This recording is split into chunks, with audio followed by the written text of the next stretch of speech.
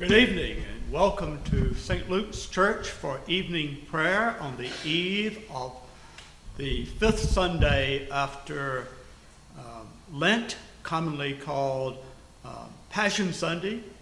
Tomorrow will be known as Passion Sunday.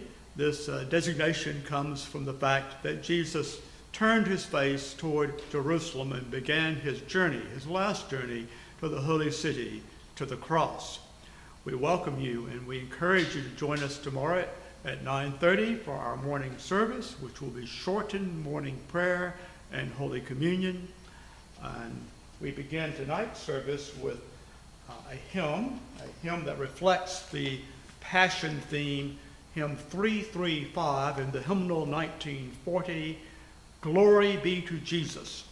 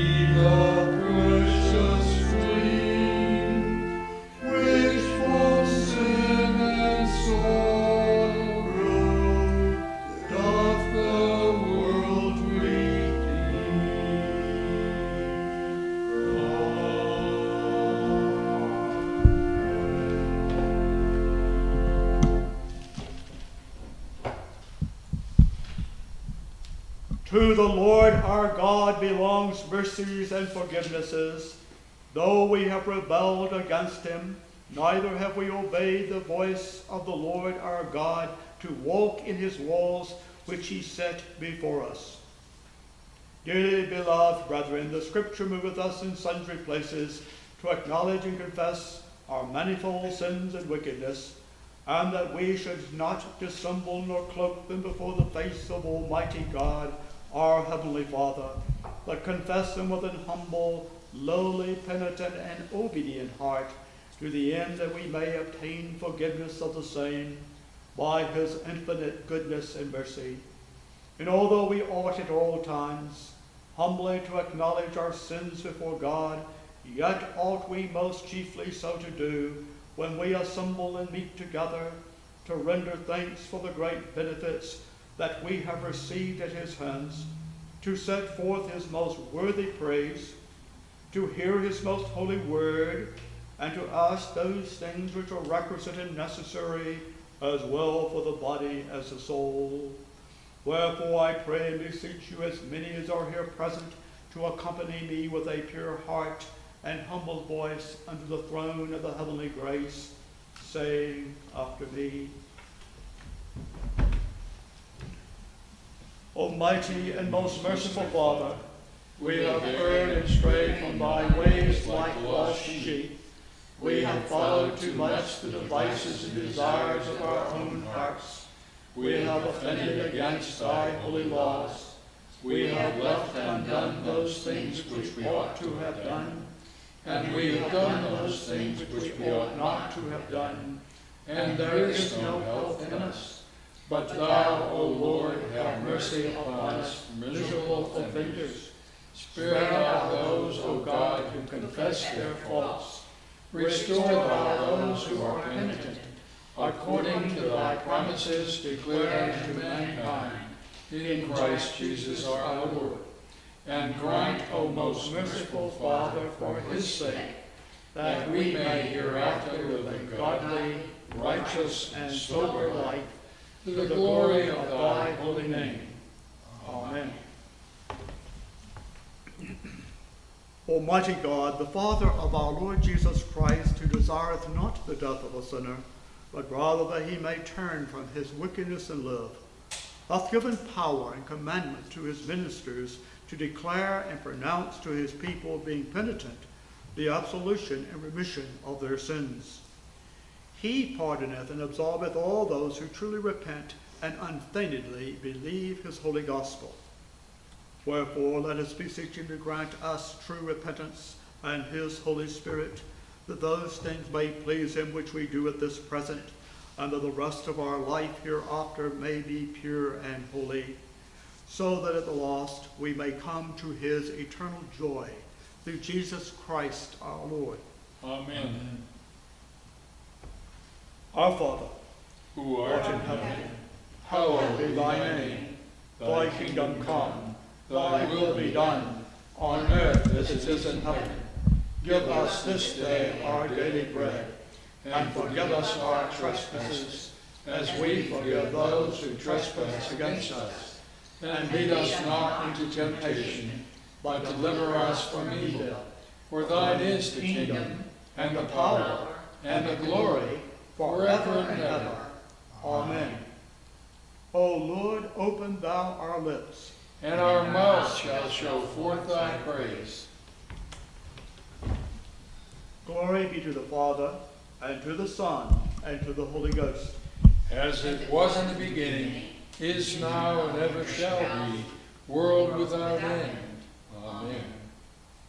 The Psalms appointed for the 20th day evening begin on page 467 of the prayer book, page 467, beginning with Psalm 104. That's it for the Psalms. Praise the Lord, O my soul. O Lord my God, thou art become exceeding glorious. Thou art clothed with majesty and honor.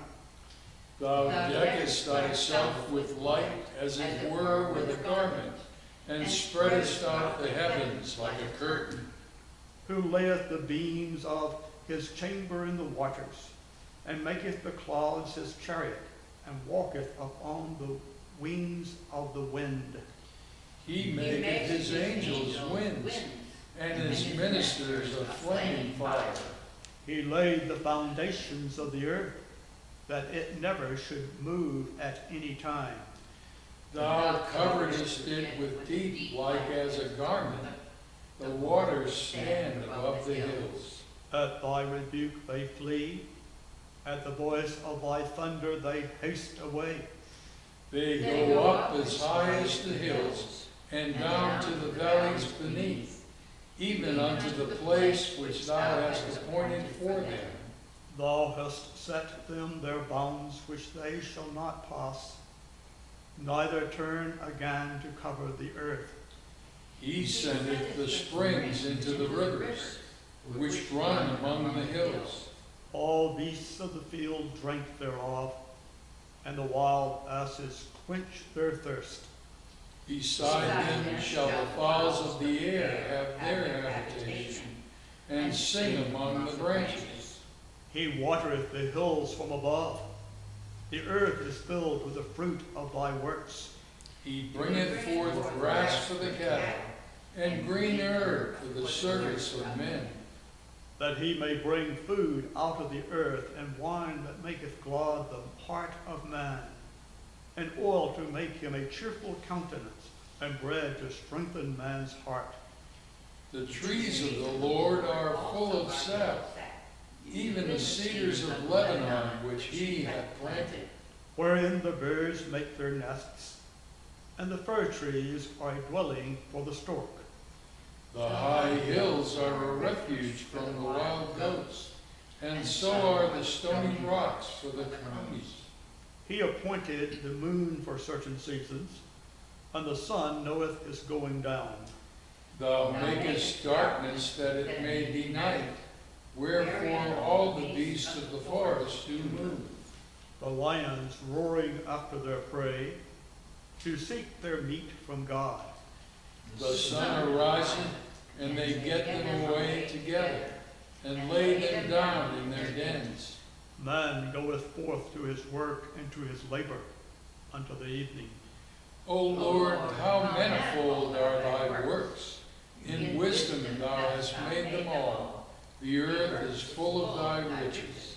So is the great and wide sea also, wherein are things creeping innumerable, both small and great beasts. There go the ships, and there is that Leviathan, whom thou hast made to take his pastime therein. These wait all upon thee, that thou mayest give them meat in due season. When thou givest it to them, they gather it.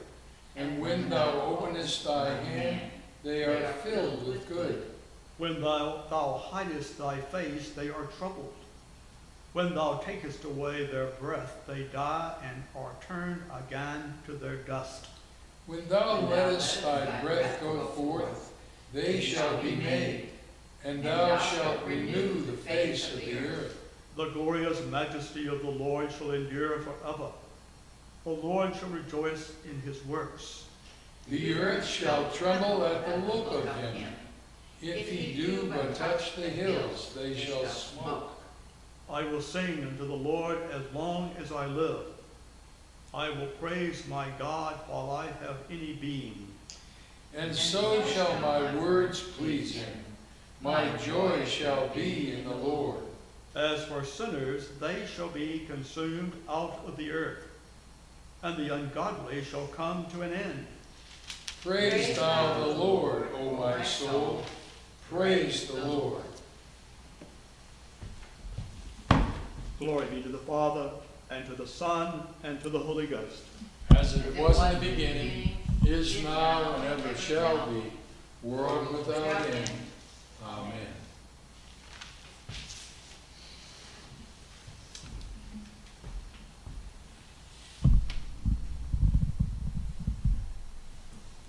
Here beginneth the 14th verse of the 17th chapter of the book of the prophet Jeremiah. Thus saith the Lord, Cursed be the man that trusteth in man, and maketh flesh his arm, and whose heart departeth from the Lord. For he shall be like the heath in the desert, and shall not see when good cometh, but shall inhabit the parched places of the wilderness, in a salt land, and not inhabited. Blessed is the man that trusteth in the Lord, and whose hope the Lord is. For he shall be as a tree planted by the waters, and that spreadeth out her roots by the river, and shall not see when heat cometh, but her leaf shall be green, and shall not be careful in the year of drought, neither shalt thou cease from yielding fruit. The heart is deceitful above all things, and desperately wicked. Who can know it? I, the Lord, search the heart. I try the reins, even to give every man according to his ways, and according to the fruit of his doings. As the partridge sitteth on eggs, and hatcheth them not, so he that getteth riches, and not by right, shall leave them in the midst of his days, and at his end shall be a fool. A glorious high throne from the beginning is the place of our sanctuary. O Lord, the hope of Israel, all that forsake thee shall be ashamed, and when they that depart from me shall be written in the earth, because they have forsaken the Lord, the fountain of living waters. Heal me, O Lord, and I shall be healed. Save me, and I shall be saved, for thou art my praise. Here ended the first lesson.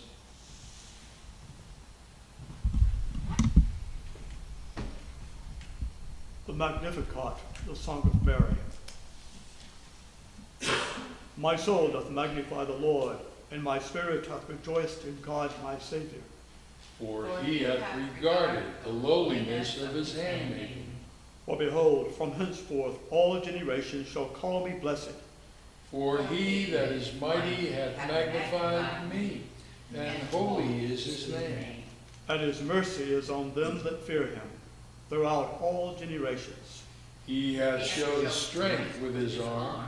He hath scattered the proud in the imagination of their hearts. He hath put down the mighty from their seat, and hath exalted the humble and meek.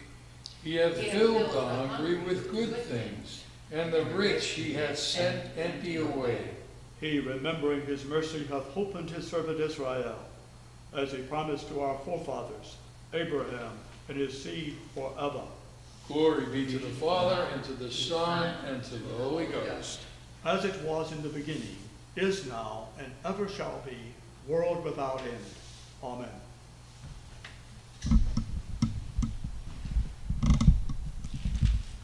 Here beginneth the 24th verse of the 13th chapter of the Gospel according to St. Mark. But in those days after that tribulation, the sun shall be darkened, and the moon shall not give her light, and the stars of heaven shall fall, and the powers that are in heaven shall be shaken. And then shall they see the Son of Man coming in the clouds with great power and glory. And then shall he send his angels, and shall gather together his elect from the four winds, from the uttermost part of the earth to the uttermost part of heaven. Now learn a parable of the fig tree. When her branch is yet tender, and putteth forth leaves, ye know that summer is near. So ye like in manner, when ye shall see these things come to pass, know that it is nigh, even at the doors. Verily I say unto you, that this generation shall not pass till all these things be done. Heaven and earth shall pass away, but my word shall not pass away. But of that day and that hour knoweth no man, no, not the angels which are in heaven, neither the Son, but the Father. Take ye heed, watch and pray, for ye know not when the time is. For the Son of Man is as a man taking a far journey, who left his house, and gave authority to his servants, and to every man his work, and commanded the porter to watch. Watch ye therefore, for ye know not when the master of the house cometh, at even, or at midnight, or at the cock crowing, or in the morning, lest coming suddenly he find you sleeping. And what I say unto you, I say unto all, watch. Here ended the second lesson.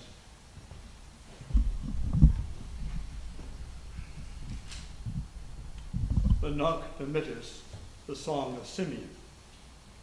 Lord, now lettest thou thy servant depart in peace according to thy word. For mine eyes have seen thy salvation, which thou hast prepared before the face of all people, to be a light to lighten the Gentiles, and to be the glory of thy people Israel. Glory be to the Father, and to the Son, and to the Holy Ghost. As it was in the beginning, is now, and ever shall be, world without end. Amen.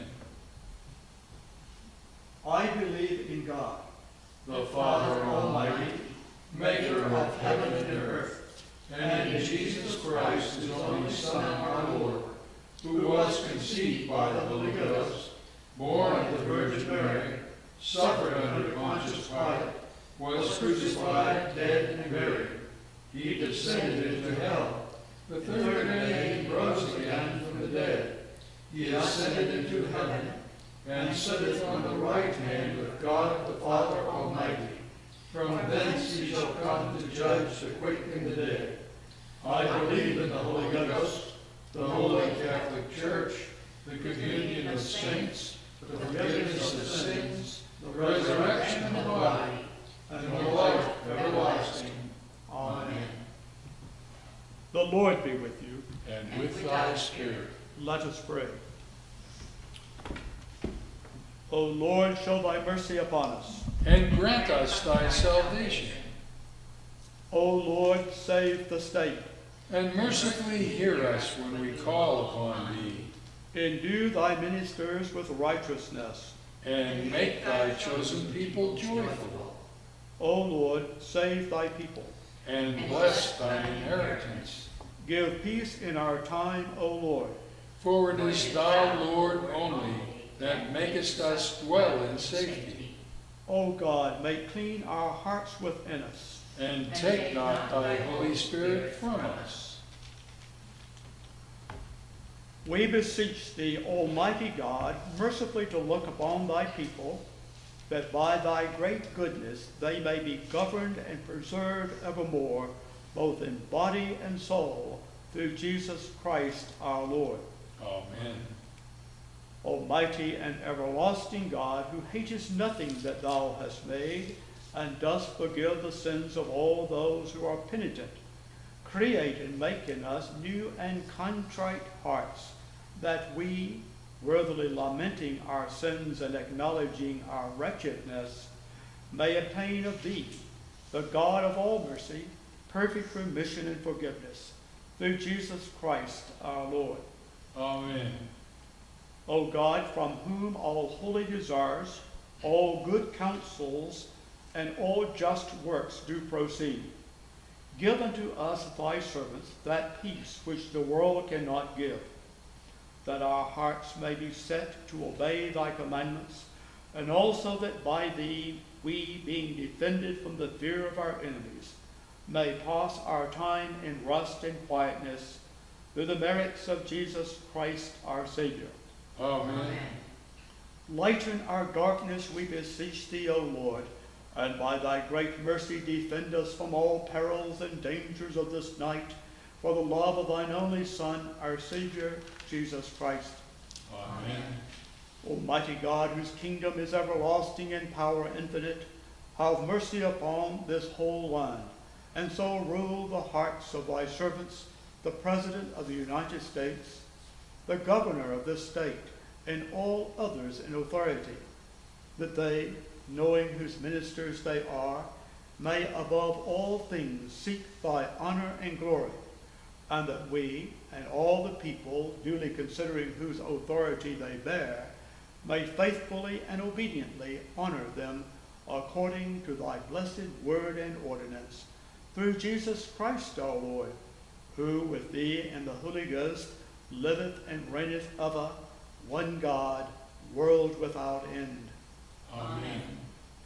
Almighty and everlasting God, from whom cometh every good and perfect gift, send down upon our bishops and other clergy and upon the congregations committed to their charge the hopeful spirit of thy grace, and that they may truly please thee, pour upon them the continual dew of thy blessing. Grant this, O Lord, for the honor of our advocate and mediator, Jesus Christ. Amen. O God, the creator and preserver of all mankind, we humbly beseech thee for all sorts and conditions of men, that thou wouldest be pleased to make thy ways known unto them, thy saving health among all nations. More especially we pray for thy holy church universal, that it may be so guided and governed by thy good spirit, that all who profess and call themselves Christians may be led into the way of truth, and hold the faith in unity of spirit, in the bond of peace, and in righteousness of life. Finally, we commend to thy fatherly goodness all those who are in any ways afflicted or distressed in mind, body, or estate. Mary Lynn Kiffmiller, Paul and Linda Gershad, that it may please thee to comfort and relieve them according to their several necessities, giving them patience under their sufferings, and a happy issue out of all their afflictions. And this we beg for Jesus Christ's sake. Amen. Amen. Almighty God, Father of all mercies, we, thy unworthy servants, do give thee most humble and hearty thanks for all thy goodness and loving kindness to us and to all men. We bless thee for our creation, preservation, and all the blessings of this life, but above all for thy inestimable love in the redemption of the world by our Lord Jesus Christ, for the means of grace and for the hope of glory. And we beseech thee, give us that due sense of all thy mercies, that our hearts may be unfeignedly thankful, and that we show forth thy praise not only with our lips, but in our lives, by giving up ourselves to thy service, and by walking before thee in holiness and righteousness all our days, through Jesus Christ our Lord, to whom with thee and the Holy Ghost be all honor and glory, world without end. Amen. Almighty God, who has given us grace at this time with one accord to make our common supplications unto thee, and dost promise that when two or three are gathered together in thy name, thou wilt grant their requests.